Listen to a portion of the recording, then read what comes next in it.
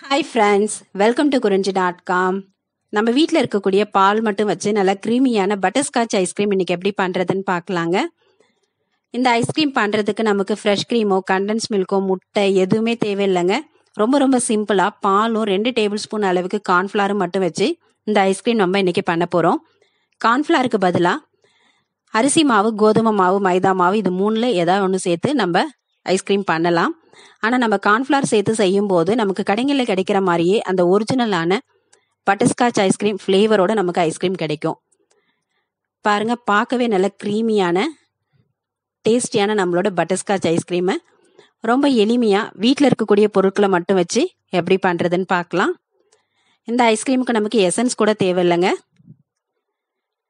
நம்ம ஃபர்ஸ்ட் அதுக்கு butterscotch ready பண்ணிக்கலாம். இந்த மாதிரி ஒரு சின்ன கடாயில் 3 டேபிள் ஸ்பூன் அளவுக்கு சர்க்கரை சேர்த்துருக்கேன். இது கூட தண்ணி எதுவும் சேர்க்கணும்னு அவசியம் இல்லை. அடுப்பை நல்லா சிம்மில் வச்சுட்டு நம்ம இந்த மாதிரி கலந்து விட்டுட்டு இருக்கும்போது சர்க்கரை நல்லா மெல்ட் ஆகும். இப்போ இது தானாகவே நல்லா கரைஞ்சி பொன்னிறமாக மாற ஆரம்பிக்கிற ஸ்டேஜில் இது கூட 1 ஸ்பூன் அளவுக்கு வெண்ணெய் சேர்த்துக்கலாம். அந்த வெண்ணெய் சேர்க்கும் போது தான் நமக்கு அந்த ஒரிஜினல் பட்டர்ஸ்காட்ச் டேஸ்ட் கிடைக்கும். வெண்ணெய் சேர்த்து நல்லா கலந்து விடுங்க. இப்போ நல்ல கலர் மாற ஆரம்பிச்சிடுச்சு. இப்போ இந்த ஸ்டேஜில் 3 முந்திரி பருப்பும் 4 பிஸ்தாவும் எடுத்து நல்லா பொடியாக கட் பண்ணி சேர்த்துருக்கேன். இப்போ நல்ல ஒரு கோல்டன் கலர் வந்துடுச்சு. இந்த ஸ்டேஜில் அடுப்பை ஆஃப் பண்ணிவிட்டு ஒரு சின்ன பிளேட்டில் கொஞ்சமாக எண்ணெய் தடவி வச்சுருக்கேன். அதில் நம்ம இதை ஊற்றி நல்லா பரப்பி விட்டுடலாம்.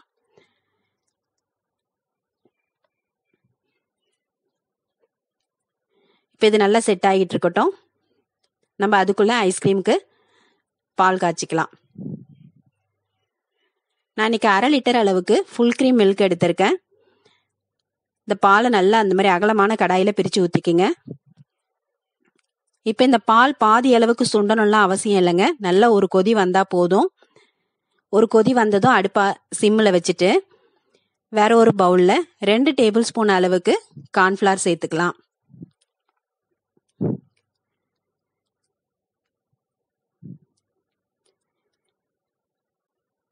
சேர்த்துட்டு இது கூட கொஞ்சமாக பால் விட்டு கட்டி இல்லாமல் கரைச்சி எடுத்துக்கோங்க. இந்த கார்ன்ஃப்ளவருக்கு பதிலாக அரிசி மாவு, கோதுமை மாவு, மைதா மாவு இந்த 3 மாவு கூட நீங்கள் 2 டேபிள் ஸ்பூன் அளவுக்கு சேர்த்துக்கலாம். ஆனால் இந்த கார்ன்ஃப்ளவர் சேர்க்கும் போது தான் நமக்கு அந்த ஒரிஜினல் ஃப்ளேவர் கிடைக்கும். இந்த கோதுமை மாவோட வாசனையோ இல்லை மைதா மாவோட வாசனையோ வராமல் இருக்கும். இப்போ இதை நல்லா கட்டி இல்லாமல் கலந்துட்டு இதை பால் கூட சேர்த்துட்டு இது சேர்த்த உடனே பார்த்தீங்கன்னா பால் நல்லா திக்காகும். நம்ம கலராமல் விட்டுட்டோம்னா அடி பிடிக்கிறதுக்கும் சான்ஸ் இருக்குது. அதனால கொஞ்ச நாள் கைவிடாமல் கலந்துக்கிட்டே இருங்க.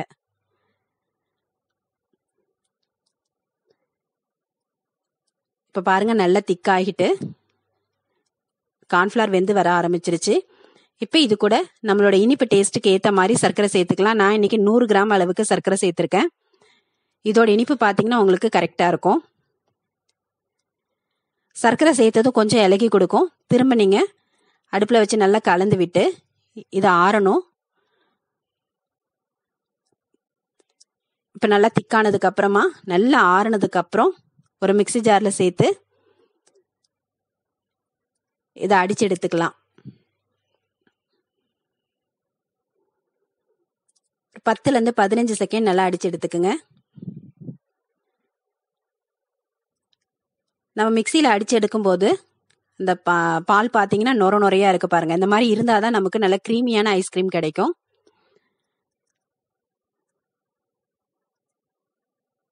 இப்போ ஃப்ரிட்ஜில் செட் பண்ணி எடுக்கிறதுக்கு நல்ல ஒரு ஏர்டைட் கண்டெய்னர் எடுத்துக்கோங்க. அப்படி இந்த மாதிரி கண்டெய்னர் இல்லைன்னா நம்ம வீட்டில் இருக்கிற டிஃபன் பாக்ஸில் கூட இதை ஊற்றி வைக்கலாம்.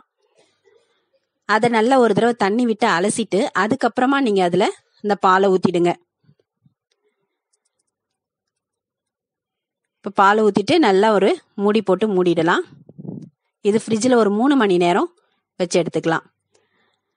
இப்போ அதுக்குள்ளே நம்மளோட பட்டர்ஸ்காட்சும் நல்லா செட் ஆகிடுது. நம்ம அந்த பிளேட்டில் கொஞ்சமாக எண்ணெய் தடவிட்டு ஊற்றுனதுனால கொஞ்சம் கூட ஒட்டாமல் அழகாக வந்திருக்கு பாருங்கள். இதை எடுத்து இந்த மாதிரி சின்ன சின்னதாக உடச்சி ஒரு மிக்ஸி ஜாரில் சேர்த்துட்டு ஒரு 2-3 பல்ஸ் கொடுத்து எடுத்தாலே போதும். அது நமக்கு கரெக்டான பதத்தில் உடஞ்சி கிடைக்கும். நீங்கள் ரொம்ப பவுடராகவும் அரைச்சிடாதீங்க.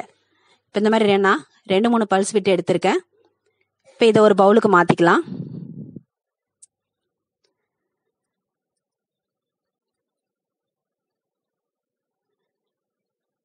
இப்போ 3 மணி நேரம் ஃப்ரிட்ஜில் நல்லா ஐஸ்கிரீம் செட் ஆகிருக்கு. இப்போ பார்க்கும்போதே உங்களுக்கு தெரியும் இது நல்லா க்ரீமியாக இருக்குது பாருங்கள். இதில் நம்ம ஃப்ரெஷ் க்ரீமோ கண்டென்ஸ் மில்க்கோ எதுவும் சேர்க்கல அப்படின்றதுனால இது திரும்ப ஒரு தடவை நம்ம மிக்சியில் அடித்து எடுக்கும்போது நமக்கு நல்ல க்ரீமியான ஐஸ்கிரீம் கிடைக்கும். இப்போ நான் அதே மிக்சி ஜாரில் இந்த ஐஸ்கிரீமை ஊற்றிட்டு திரும்ப ஒரு 10 செகண்ட் அடித்து எடுத்துக்கலாம்.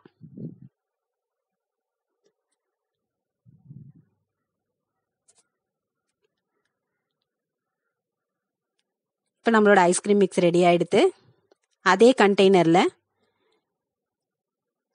இப்போ நம்ம அடித்து வச்சுருக்க இந்த பாலை ஊற்றிடலாம். இப்போ இது கூட நமக்கு அந்த பட்டர்ஸ்காட்சோட டேஸ்ட் எவ்வளோ தேவையோ அதுக்கேற்ற மாதிரி நம்ம ரெடி பண்ணி வச்சுருக்க அந்த பவுடர் தூவிடுங்க. இப்போ இந்த ஐஸ்கிரீமுக்கு நமக்கு தனியாக பட்டர்ஸ்காட்ச் எசன்ஸ்லாம் ஊற்றணும்னு அவசியம் இல்லைங்க. இதுவே நல்லாயிருக்கும் ஃப்ளேவர். நம்ம எப்பயாவது ஒரு 2-3 தடவை செய்யறதுக்கு எசன்ஸ் எல்லாம் காசு கொடுத்து வாங்கணும்னு அவசியம் இல்லை. இந்த டேஸ்டே ரொம்ப நல்லாயிருக்கும்.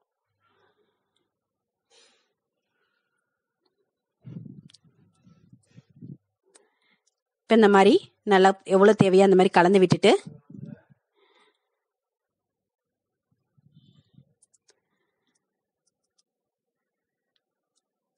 திரும்ப இந்த கண்டெய்னர் மூடி ஃப்ரீசரில் 8 மணி நேரம் நல்லா செட் ஆக விட்டுடுங்க.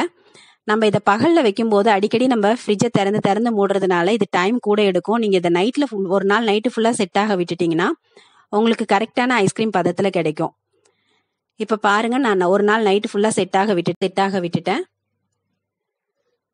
இப்போ மறுநாள் நான் இதை எடுத்து பார்க்குறேன். பாருங்கள், நல்ல நம்ம பட்டர்ஸ்காட்ச் ஐஸ்கிரீம் க்ரீமியாக செம்ம டேஸ்ட்டாக இருந்ததுங்க இது சாப்பிட்றதுக்கே.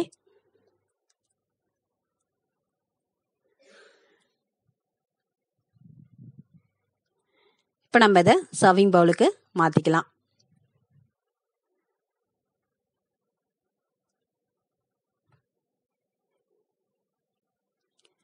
இந்த லாக்டவுன் டைமில் ரொம்ப எளிமையாக செய்யக்கூடிய இந்த பட்டர்ஸ்காட்ச் ஐஸ்கிரீம் ரெசிபியை நீங்களும் உங்கள் வீட்டில் ட்ரை பண்ணி பாருங்கள்.